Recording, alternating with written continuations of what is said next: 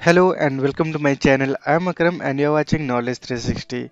In the previous videos, we have already seen how to install PostgreSQL database, how to configure it, how to create connections with the database. Now in this video, I'll show you how to create a database using pgAdmin for PostgreSQL, also using the command prompt. So let's start from the pgAdmin. When we want to create a database, first we need to go to the database, and as we know there is one default database which is Postgres. Apart from this, we'll create another database of for our use. Okay, so right click on database, then create option, then go to database. We need to provide the name of the database here. I can say database names like Akram DB, and other options are optional. We can provide or we can leave. And regarding the parameters of the create database, I'll come to that later. But for now, I'll create a default database with the default options. For the comment, I can write like this is a demo database, like this I can write, and all other things whatever we have options, we have lots of options, and I'll go through it one by one in the next videos. So please subscribe my channel to get the notifications of the video. And these options, security options, we can add securities, we can add other things, we have lots of parameters. If I show you here, see these are lots of parameters and we can configure it as per our requirement. Okay, so now we need to create the database.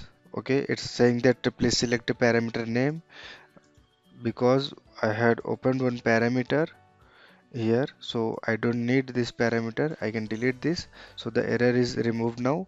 So now when I click on SQL, so when I give the name Akram underscore DB and this comment, so at the back end this is the SQL statement that is being executed. Okay, so this is the statement: create database Akram DB with owner this and comment on the database that I have added. This is a demo database. Okay, so now I just need to click on save.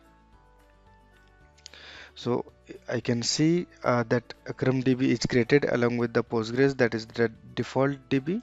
And now I can expand this, and as we know that in a database in PostgreSQL there is always one public schema which is the default schema.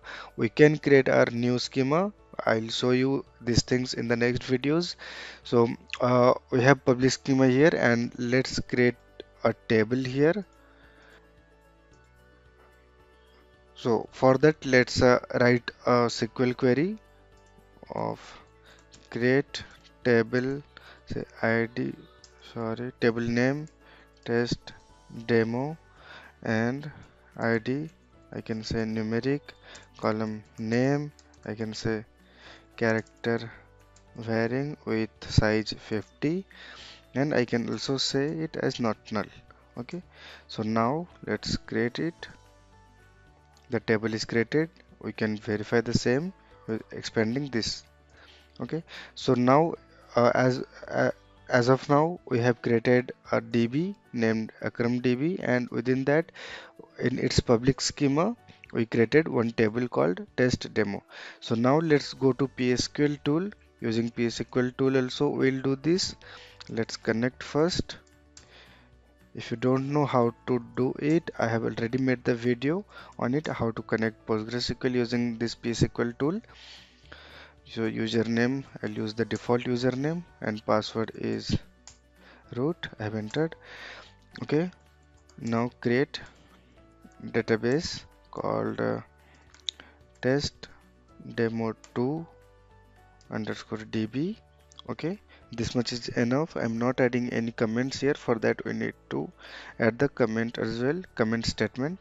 So when I enter, it should create the database. Let's check here. Now I need to refresh this. Okay, so here we have three databases now: test demo 2 db, Akram db, and Postgres. Okay, so this is the way how we create databases in PostgreSQL.